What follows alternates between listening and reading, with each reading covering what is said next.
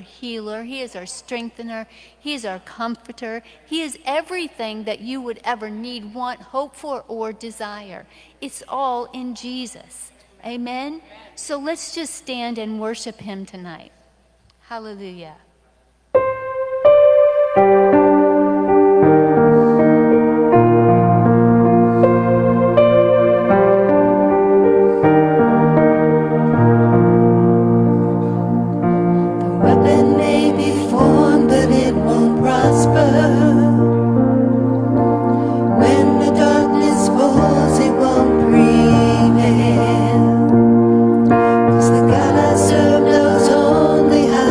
Try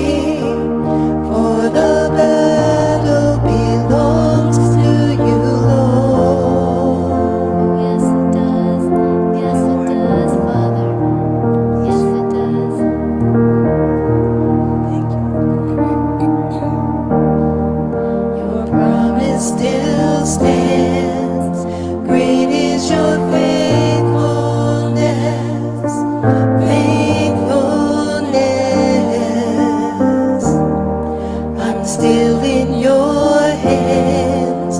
This is my confidence. You never fail. Your promise still stands. Great is your faithfulness. Faithfulness.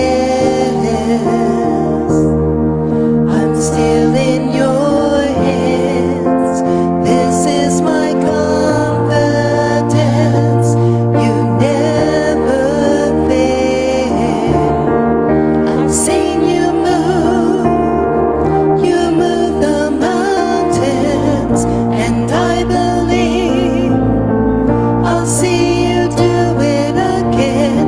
You made a way where there was no way, and I believe I'll see you do it again. I've seen you move the mountains, and I believe I'll see you do it again. You made a way where there was no way, and I believe I'll see you do it again. I'll see you do it again. Yes, we will. I'll see you do it again. I'll see you do it again. Thank you, Lord. Your promise still stands. Great is your faithfulness. Faithfulness. I'm still in your hands. This is my confidence. You never fail me. Your promise still stands. Great is your faithfulness. Faithfulness. I'm still in your hands. This is my confidence. You never fail me yet, and I never will forget that you never failed me yet. Oh, yes, we do, Father. We never forget that you never fail us, Father. You never, ever fail. Thank you, Father. Thank you, Father. Thank you, Father. I believe in God our Father, I believe in Christ the Son, I believe in the Holy Spirit. Our God is three in one. I believe in the resurrection, that we will rise again. For I believe in the name of Jesus. Oh, yes, we do, Jesus. I believe in you, Father. I believe in God our Father. I believe in Christ the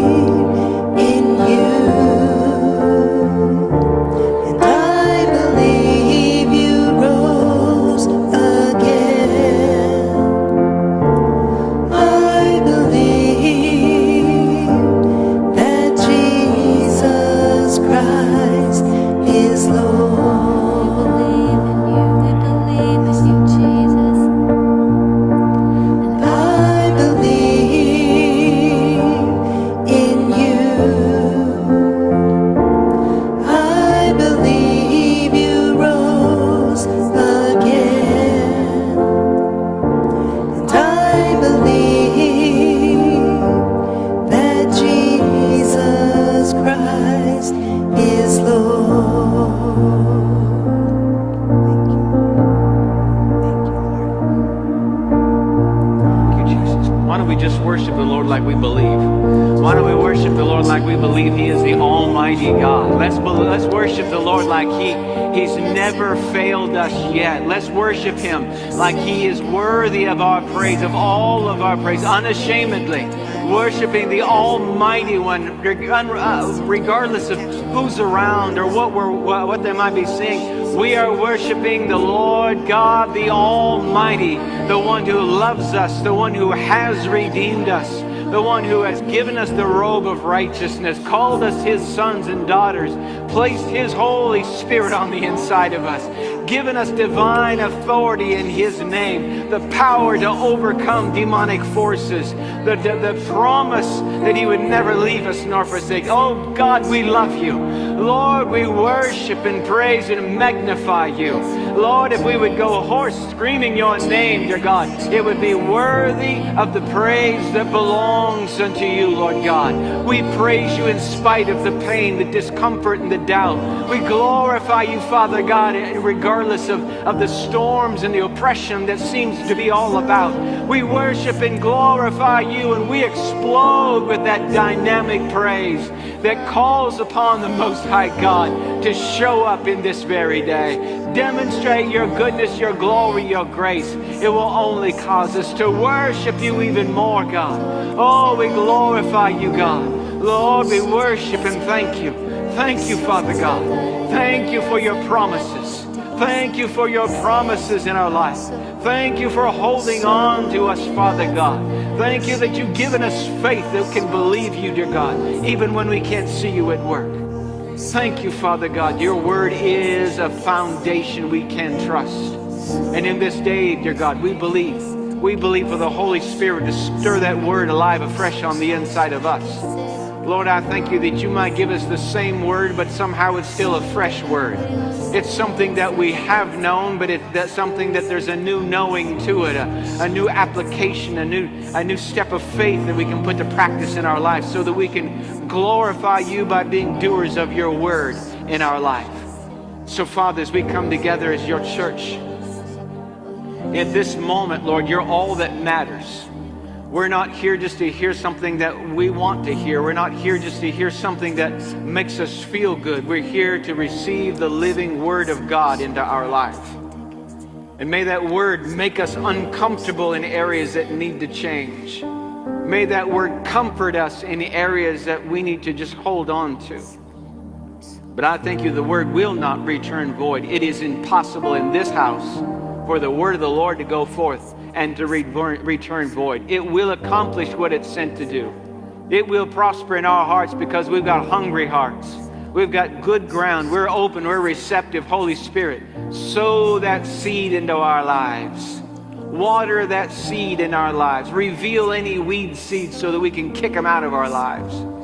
So that our lives are a reflection of Your presence. And we bear fruit because of Your presence in our lives. Father, tonight I thank You for divine wisdom. Lord, we need to see beyond what we can see. In this new season we declare that we are in. This new season of grace that, Father, we're expecting You to manifest Yourself. Help us to see beyond what our eyes can see. We thank You, Father, for divine manifestations because of Your presence. And then empowering us to do the ministry that You've called us to do. Thank You. We'll run the race. Lord, if there's any weights that are pulling us down right now, I thank You that the Holy Spirit is revealing them to us and breaking them off of us as we are casting them off, Lord, so we can follow after You. Any weights, anything in our life that's holding us back, slowing us down, I think You're exposing them to us so that we can run the race You've set before us. Father, we pray for those in this room. We pray one for another.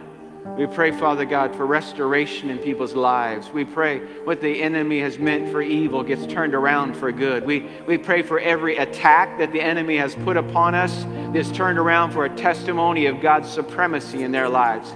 Every time the enemy has attacked, we, dear God, are expecting a supernatural testimony of the greatness of God. Every attempt the enemy has to contain us, chain us, or bring us down is just another testimony of liberation of Your greatness in Jesus' name. I thank you, Father, that you have not chosen just the wise or the wealthy or those of great honor, but you've chosen us in this day to demonstrate your grace and your power. And so we humbly come into your presence and say, thank you, God. Lord, we know we're not good enough. We know where there's not enough of us. But with you, Father, there's more than enough to be able to accomplish what needs to be done for your glory. And so, Father, we're just asking for the sovereign God to move. We're asking for the sovereign God to move in this church amongst willing people, regardless of what the enemy has tried to do, to stop this move. In Jesus' name, amen. Amen. Turn to someone and tell them, I don't care what he did, it ain't enough. I don't care what he did, the devil did, it ain't enough. No matter what the devil's tried to do. And you know, the devil's plans have been building. Anybody here can testify that the devil's plans have been strategic and have been building in your life and trying to contain us. And he doesn't know everything, but he can sense in that spiritual realm. When God's about to do something, he tries to be proactive to derail us before we get to what God wants to manifest through his church. But we're gonna stay on track. Amen. We're gonna stay on track, and we're gonna follow after his plan, and we are going to be speaking his word and his will. Here's something that we're not going to do. No more complaining and no more blaming. No more complaining and no more blaming. I'm going to say it again because I didn't get enough amens out of that. No more complaining and no more blaming. We are going to go forward. There's nothing the devil can do to stop us, and we will continue to pursue the plan and the will of God in this day and this hour, and we will see the power of God. Amen? I said we will. Well, how do you know that, Pastor? Because the Word says so. And I'm just going to be determined to follow after the Word and to be a doer of the Word. And just like I know you are, a doer of the Word. And the title of my message tonight is simply this: nothing's going to change until you change it. Got an but I didn't get an amen. I got an on that one. Nothing's going to change until you change it. Until you change it. Until you change it.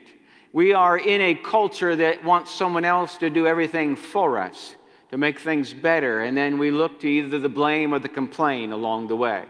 But the fact is that we as the church of the Lord Jesus Christ, we are still the victorious body of Christ.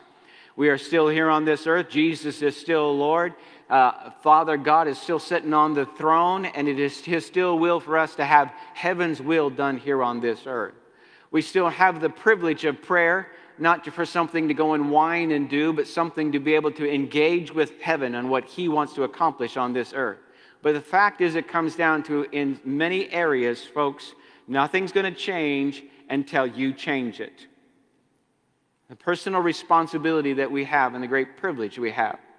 Years ago in the mental health institutes, my grandmother worked in the mental health institute in Mount Pleasant, and it was quite a facility in its day. But years ago in the mental health institutes, one of the simple tests that they would give people, not the only one, but one of the simple ones that they would do to see whether people were able to deal with real life problems. Anybody got real life problems here? Got real life problems. To deal with real life problems was they would take them to a janitor's closet, where there'd be one of those large sinks. They would plug up the sink. They would turn on the water.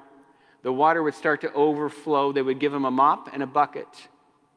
They'd give them a mop and a bucket, and they would say, clean up the mess. They would leave them alone for a few moments, and then a little bit later, one of the staff would come back, and they would observe how were they cleaning up the mess.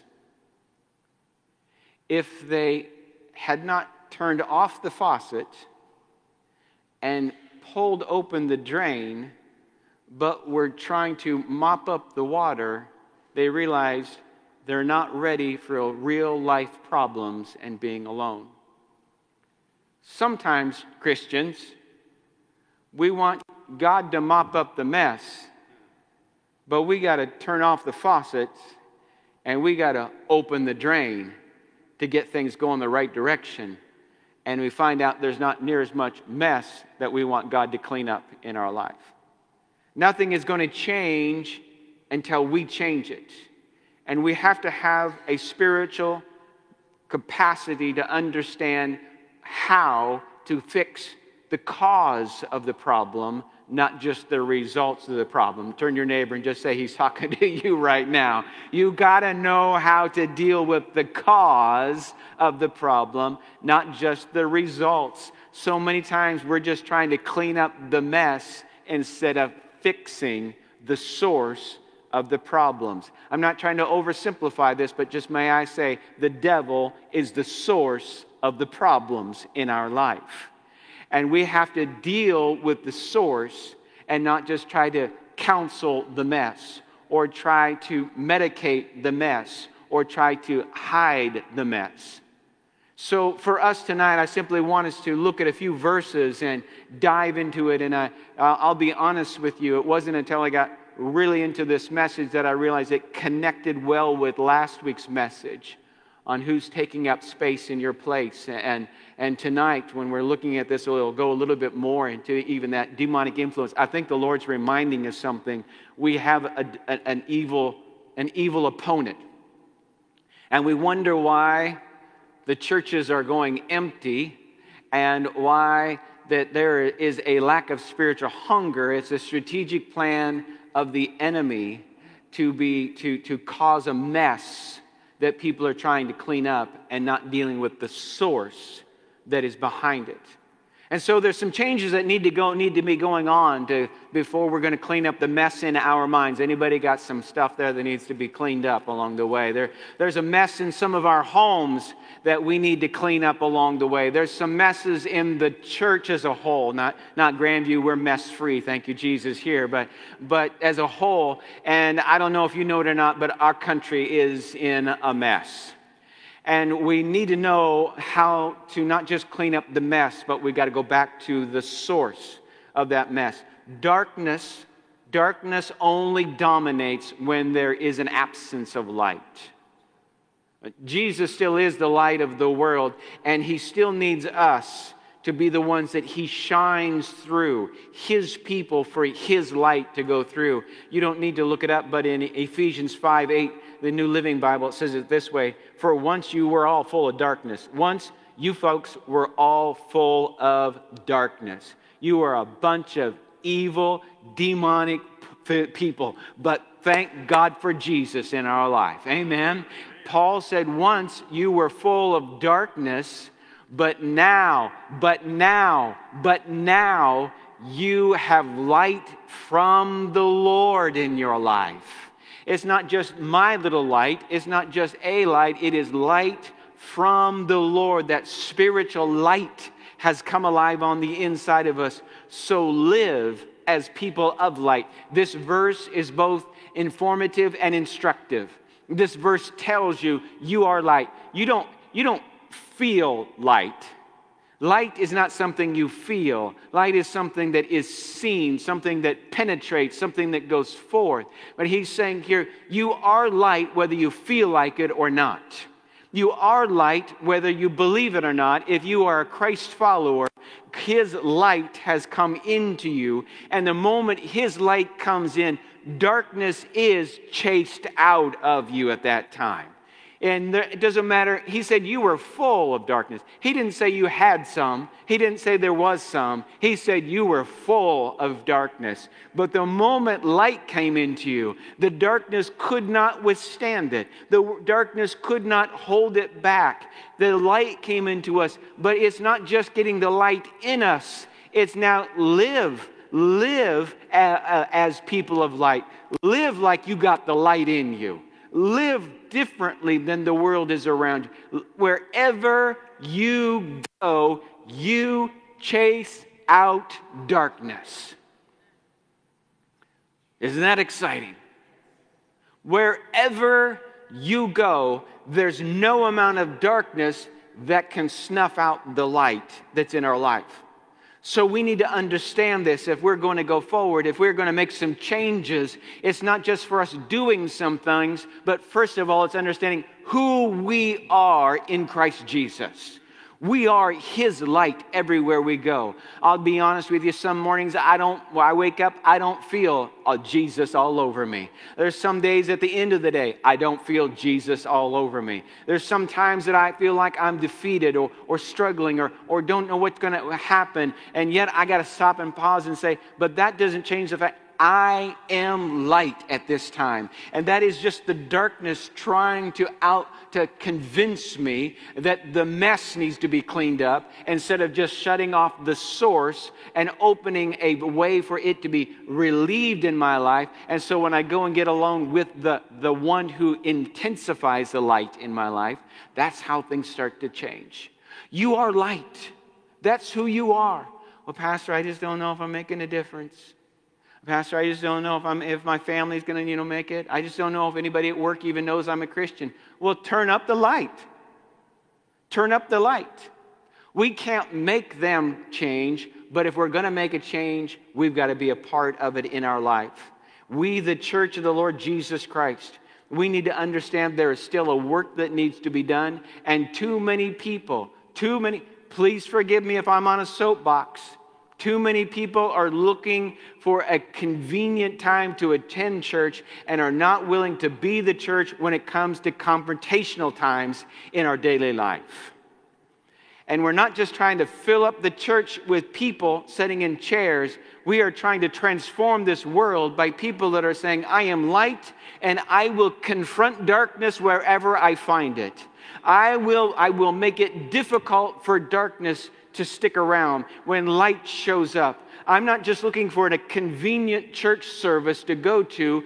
I am going to be the church. I'm going to be light like my Jesus, and I'm going to go out into that dark world, and I'm going to let people see at least there is a different place. There is a difference that can be made. People in our world right now, the darkness has become so great that they are falling over themselves in their confusion. The chaos that is in the world around us. But light always challenges darkness. Good always overcomes evil. God's kingdom always overcomes the kingdoms of this world. And we are part of what God is calling us today to be, and that is the church, the triumph, victorious, glorious, light-bearing church of the Lord Jesus Christ in this day. Sometimes we just got to get in the source's face, Satan. Sometimes we just need to face those demonic forces and get rid. You don't turn the water faucet off without touching it. And sometimes you got to put your hands on that source and say things are going to change right now. Sometimes we just need to get face to face with those obstacles. And we just need to say, I'm not leaving, and you don't want to be here when God's going to do what He's about to do.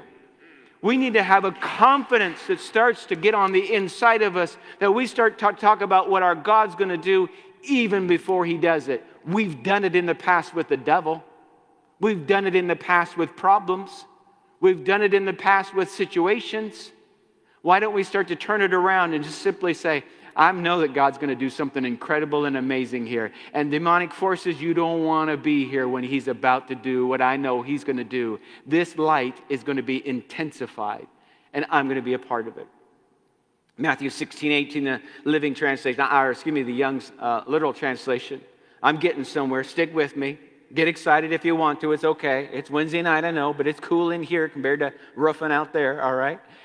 Here in Matthew 16:18, these famous words of Jesus, He said, I will build my assembly. We've taken it into the English translation and we've said church. We'll look at it in just a moment, but He says, I will build my assembly and the gates of Hades shall not prevail against it. It reveals to us several things here. We can pull this apart. We could preach all night on this. This is the law of first. This is the first time Jesus calls the ecclesia, the church, the assembly.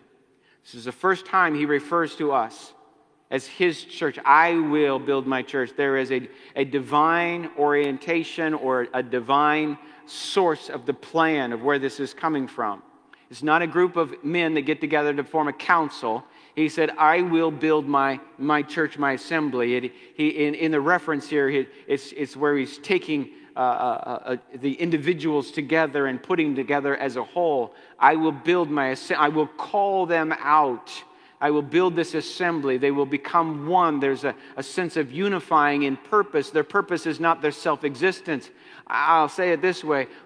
The problem with government is when it becomes its purpose, its own purpose, instead of serving the people. And he's saying that the church are coming together. It's not for ourselves. It's for his purpose.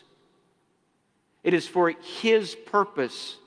We're blessed along the way. We benefit along the way. But we're always blessed most when we're fulfilling his purpose along. He said, and the gates of hell will not prevail. There's going to be conflict. He's not talking about people against people. He's talking about kingdom against kingdom. He's talking about his called out ones and the spiritual forces of darkness. There's going to be conflict. There should be conflict. We should be having conflict with the enemy. We should be having conflict with darkness on a regular basis in our life. We shouldn't be. What's the old illustration we've used for years? Any old dead carp can float down the river. But folks, if you're going to go upstream, you're going to have constant resistance. And if you're looking for an easy Christian life, then dead carp your name will be. But if you're going to follow after Jesus, resistance is going to be a part of it. But that just makes you stronger. That just gets you going where you want to go, not where just stuff that's floating downstream goes. He said, I will build my church. And you're a part of that church. You're a part of that assembly. Jesus has called you out, not just to go to heaven when you die, but he says, I've got something for you to do here. There's some things I want to change on earth. And I've got a group of people that I have called out to do my work. And that work that needs to be done is spiritual in nature predominantly. That's the where we have to go back to the original source to deal with things. It's just that I will build my church, my assembly, this ecclesia, this group that he's going to pull together. It was referring to, actually, it was a very common word of the time, but this is the first time Jesus uses it. And it was a legislative group. It was a group that were called together to legislate in their culture. We have it in our government, the legislative branch. Jesus is saying, I'm taking this word that you're very aware of, that a group of individuals are brought together and are given a group of laws, and those group of laws are enforced then upon the people that you represent in your country. He's saying, I'm taking a group of people and I'm spiritually giving them a set of laws. It's called the Bible. I'm giving you the Word of God, and then I want you to take this Word, and then I want you to legislate according to it. I want you to use this Word, to be able to say what is right and what is wrong. And if the church doesn't legislate in a spiritual realm, we will have little or no influence in the cultural realm. We've tried cleaning up the mess, folks. And some of us have been good moppers. I'm telling you, you have been good moppers. But unless we take authority over the source, we will not stop the mess from reoccurring and reoccurring. So we, the church, need to have a divine awakening. We need to have a spiritual understanding, the authority that we have because Jesus set it up this way, and that we start to take that authority over the kingdom of darkness and its influence in our lives, in our bodies, in our minds, in our homes, in our communities. That seems that the church has got a glimpse of what it is to come together and worship. Isn't it wonderful when we come together and worship? The church has got a glimpse of when we come together in fellowship. We love to come together in fellowship. The church has got a glimpse of what it is to come together and to even maybe to pray together. We see that. We've got a glimpse of coming together and building something together. But really, for the most part, the church has not got the revelation of coming together to legislate spiritually. I'm not talking about getting out to vote. You need to vote. Please don't misunderstand me. Get out there and vote. Get out there and vote. I believe you should vote. You should go after it. Our president said, "Dear God, get out there and vote." I said, well, we get out there and vote. We're going to vote all right. But we're just constantly cleaning up the mess. We need to get out there and legislate spiritually with divine authority and stand against demonic forces and declare this nation, America, shall be saved. We need to pray one more revival in this nation. One more revival, that God moves, that it can't be contained, that light is going in every direction and it can't be held back.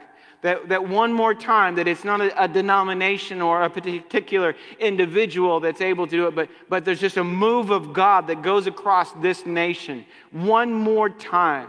The darkness will not be able to stop it. And we close that faucet off from that source. We squeeze it shut for a time and a season. We pop that drain and we allow that to go. And we say, in Jesus' name, we are going to see a move of God and we are going to be a part of it. We aren't going to do more than just change people in particular offices. We're going to change hearts. We're going to change lives. We're going to have testimonies that are beyond denial along the way. That we as the assembly of the Lord Jesus Christ in this day, are going to be a place and a people that are going to transform and change a culture. Could we do that? Not in and of ourselves, but we're not doing this by our numbers. We're doing it by our spiritual authority that has been delegated to us by Jesus himself for his church to do here on this earth. It's not about how many of us there are. The question is, are we in unity? And are we willing to do what he has told us to do? The ecclesia, the spiritual legislative assembly today needs to understand we are here to let heaven's will be done on earth. We are here to draw lines and borders and say, Satan, in Jesus' name, you no longer own this territory. You no longer have the right here. We are here not just to fight against bad laws. We are here to legislate over demonic influences and say, demons, you can be here, but you can't be in control any longer. I'm not going to yield to you. I'm not going to be demon-possessed nor demon-influenced. I'm going to be divinely inspired by God and do his will in this day and in this hour. The church, we need to regain our spiritual authority. Do what God has called us to do, ruling with that authority, taking that spiritual authority that we have. And if we don't take our place spiritually, the results will be catastrophic. There will be no restraint against the kingdom of darkness. It don't matter who's in the White House. It doesn't matter who's our governor. If the enemy is not restrained spiritually, those natural forms of government will have little result. But thank God we're here not to necessarily just put people in places politically speaking, but we are here to make sure thy will be done on earth as it is in heaven along the way. Turn with me in your Bibles, if you would, Mark's Gospel, chapter 5. Mark's Gospel, chapter 5. As we're moving forward, it seems in our day that things have gotten so out of control. The Word of God has lost its influence in many churches where the spirit of tolerance has moved in. Sin has been redefined as just a struggle that you have individually that oftentimes is medicated or just struggled or counseled so that you can learn to live with it. Life is being devalued to the demands of convenience of my body. We see that marriage has been redefined by 2% of our population. The pulpit, if we do preach the gospel, oftentimes is accused of hate crimes because we preach the truth of God's word. People are no longer afraid of walking just the streets of south side of Chicago, but the malls and the school halls of our nation. I think the mess has just gotten out of control, folks. And mopping it up isn't going to help if we don't go back to the source. And we're not going to go back to the source unless you and I understand the spiritual authority that we have individually, but there is an understanding that it comes together when we are corporate. He said, I will assemble my church. There's an assembly that goes on. There is a unifying force where 2 or 3 are gathered together in my name. In the book of Acts, when they were all in unity in one accord, there's many things that happened. So when we come together, we understand that we are here for the purpose of transforming this world, liberating people, and pushing back the kingdom of darkness. Let's just be honest. We're in Mark chapter 5. We're going to look at this in just a moment. Let's be honest. Too many Christians are still focused on me instead of on what God wants to do in this earth through me. We are focused on our convenience, our comfort. We're focused on what's it going to cost me instead of no cost is too high for me. I was just having a conversation with an individual in my office today. We were talking about, well, what about people that say, well, I'm lukewarm, but God's not just going to throw me out, and when, why would God do that if, I'm just, would he just kick me out? Because I said, my question is, why are you lukewarm? If you knew Jesus saved you, if you knew Jesus died for you, if you knew that God Almighty loved you so much that he sent his son for you, why in the world would you be lukewarm? Who wants to be in a lukewarm relationship? I just imagine Marilyn would have just had another answer for me if I would have said, honey, I want you to be my wife, but let's just keep it lukewarm. Let's just keep it lukewarm if you went around. No.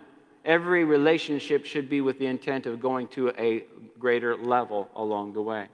And we should, wherever you're at, and I know some of you are just almost close to Jesus in your walk. I know you're almost there, but there's another level that we need to be pushing into and understanding and growing in God's grace. We need to be ready to defy the enemy. We need to be ready to defy human logic, even our personal feelings along the way, because we are here not to comply with the world, but to comply with the Word of God. We are in compliance with His Word, His will, and His purpose. And in that, we're going to have to confront demonic forces. Let me ask you real quickly before we start reading here. We've got just a few minutes. When was the last time you had to deal with a demon?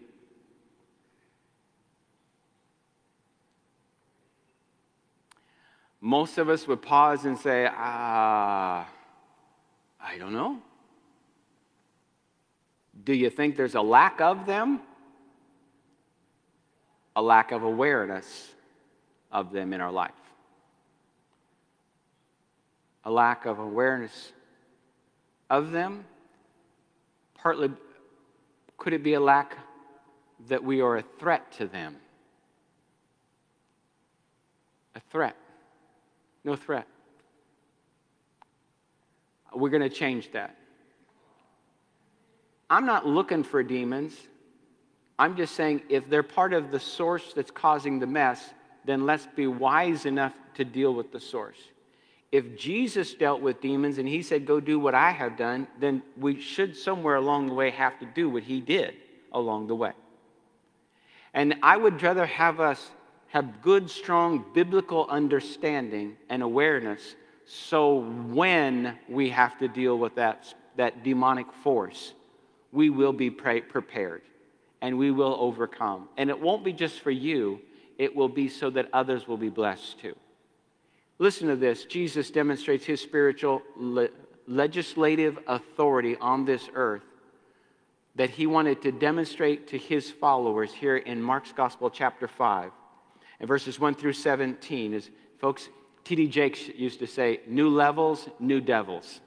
New levels, new devils. And as we go forward, we need to understand we'll have new opposition, but we have the same authority as we go forward. Mark's Gospel, chapter 5, verse 1 through 17. And then they came into the other side of the sea in the country of the Gadareans. And when he had come out of the boat, Jesus, immediately there met him out of the tombs a man with an unclean spirit, demon-possessed individual. Verse 3. Who had his dwelling among the tombs. He lived in the cemetery and amongst the dead. And no one could bind him. Listen to this. Even when with chains, because he would often just break them. Or if he was bound with shackles and chains, the chains had been pulled apart by him, and his shackles were broken to pieces, and neither could anyone tame him. Stop here for just a moment. They're trying their best, folks. They're trying to contain the individual so he doesn't keep hurting himself. They're trying to contain him because he's causing a ruckus and causing a bad reputation for that community around about there. They're trying to stop him. They're doing the best they can. They're putting chains on him and they're putting shackles on him, the best that they had to offer at the time. But he had a demonic strength about him that he would be able to break those chains and he would just shatter those shackles that they would put upon him. The strength was uncontainable and no one could tame him. They'd talk nice to him. They would threaten him. They would counsel him. They would do all kinds of things. But this man was a mess. He was uncontainable by the efforts of the individuals at the time, and because of it, he was influencing that area. The stories about him, everybody knew. If you had to go from here onto the other side of the cemetery, you went a long way around so that you didn't run into that dude, because you didn't want to see that or experience that. But not only this, it goes on here in verse 5, and always, night and day. I tell you, demons, they don't sleep either, and they don't want you to sleep. They torment you. You got something that won't let you sleep at night, you need to turn that faucet off.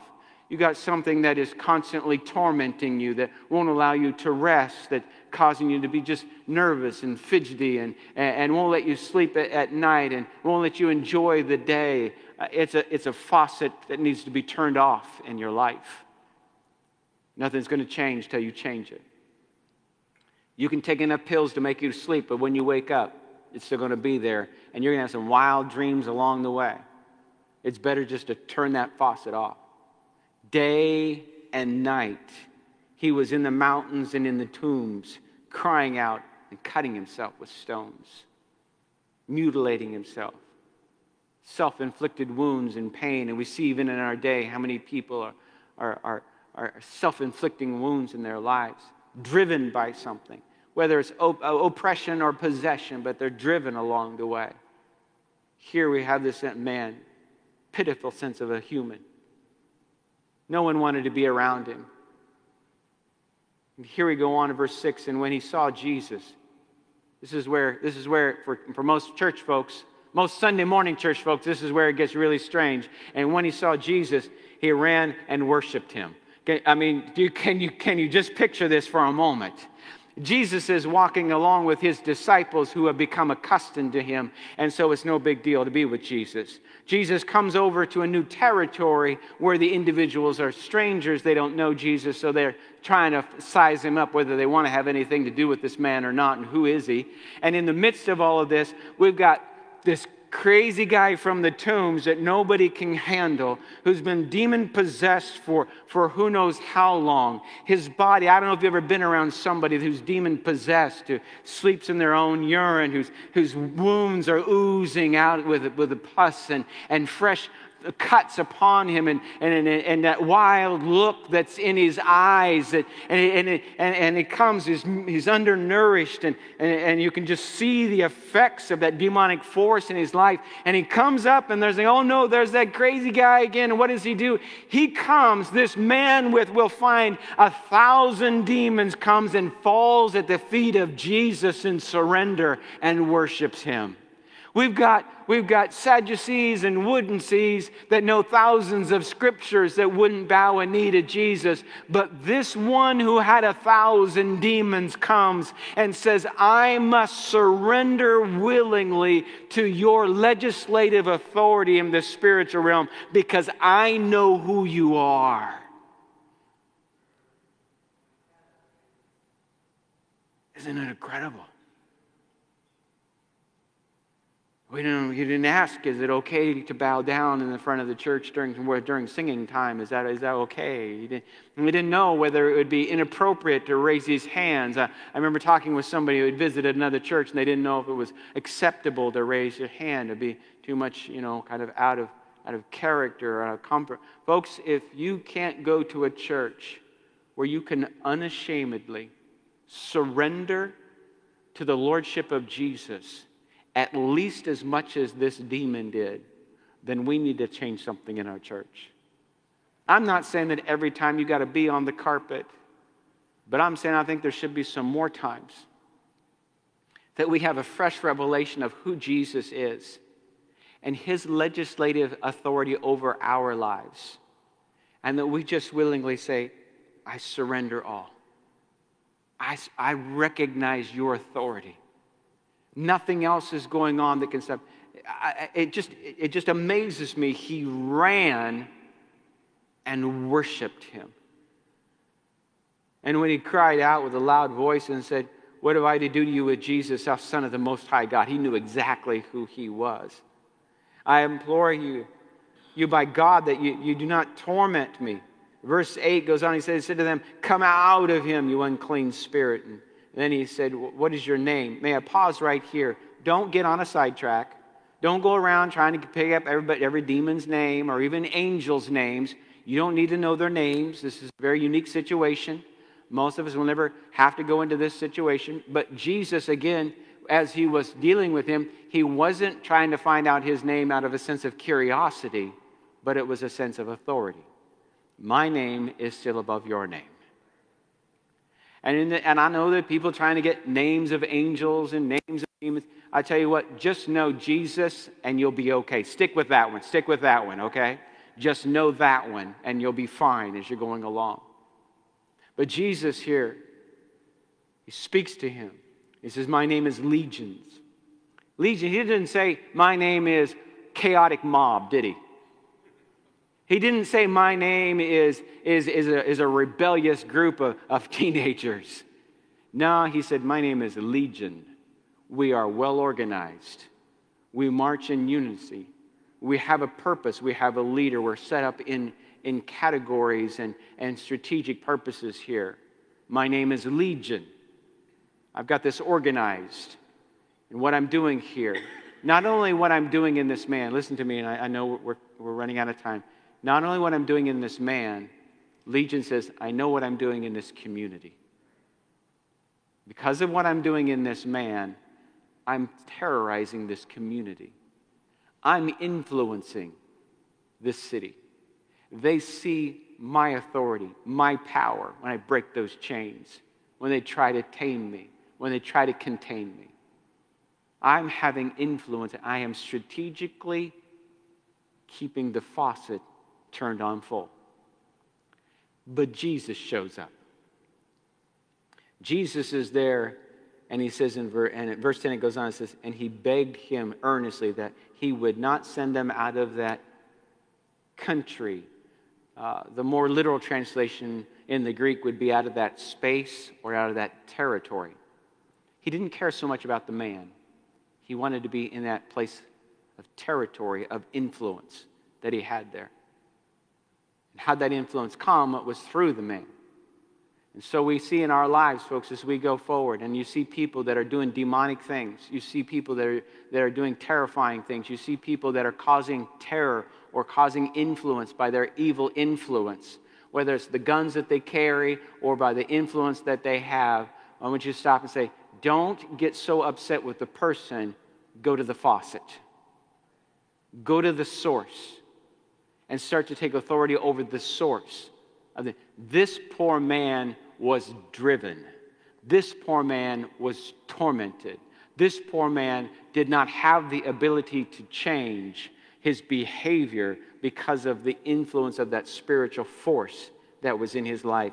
But Jesus shows up, and we know the story goes on here. Verse 11, and when a large herd of swine was feeding there nearby in the mountain, so all the demons begged him, saying, send us into the swine that we may enter them. And at once Jesus gave them permission. And when people say, well, why didn't Jesus send them to hell? Jesus did not have the authority to send them to hell. Demons' forces have the permission right now to be on this earth. Whole nother series, whole nother sermon. You're not going to send demons to hell, but you can contain their influence here on this earth. They can be here, they just need to be contained along the way. We just need to shorten the chain on their life.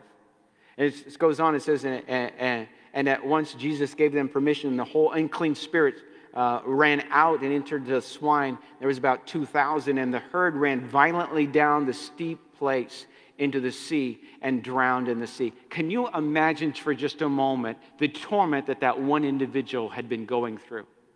To have the strategic plan of the demonic forces that were so oppressive, so chaotic, so tormenting within him, that when they went into this herd of swine, the swine went out of their logic, we could say, went out of there and drowned themselves because of the torment.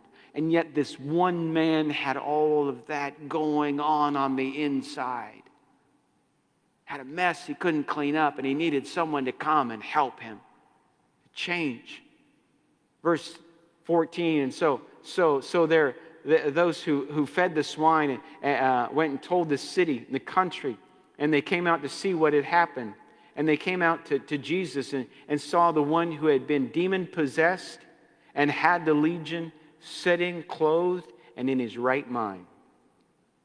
I'm not against counseling. I'm not against medication. I'm just telling you, you can't counsel demons out of people. You can't medicate demons out of people. You got to cast demons out of people. And when demons come out of people, there's an immediate transformation that goes on in that situation and in that person. Not only, as we said last week, the demon needed to leave, but then the individual needed to be filled. Remember last week? They needed to be filled. He's at the feet of Jesus being taught at this very moment. He was at the feet of Jesus. The city folks came out. I'm a country boy. I grew up on the farm, folks. This time of the year when I was growing up, we didn't know if our shoes fit or not because we usually weren't wearing shoes because we were running the cow trails and playing in the pond, and we were out there. But these city folks, they came from the city out to the country. Out to the country. Where had this man been? Out in the cemetery amongst the dead, in a place that well-dignified individuals wouldn't go on a good day, alone when they knew that demon man used to hang out in that spot. And the city folk even came out to see what was going on. I implore you, every demon attack should turn around to a testimony and an attraction to who Jesus is in this day. And it only happens when we understand we have the legislative authority as the body of Christ, the called out ones in this day, to be able to do what needs to be done. To be able to say, in this territory, Jesus is going to rule and to reign through his church. The demonic forces no longer have the right to be here. They no longer have the right. That demonic man, when he came with can you imagine the sight of that man? Like I said, I don't know if you've ever been around somebody where the smell of, where they've been just sleeping in their own urine and the sores and the pus and the flies that would have been coming out, the haunting stories that everybody would have been talking about this gentleman, and the presence of that demonic force. You've been around demons, man, the hair on the back of your head just starts to stand up, and that intimidating presence is there. And yet in the midst of that, Jesus legislated spiritual authority, set the man free, and he pushed back the influence of that demonic force in that territory.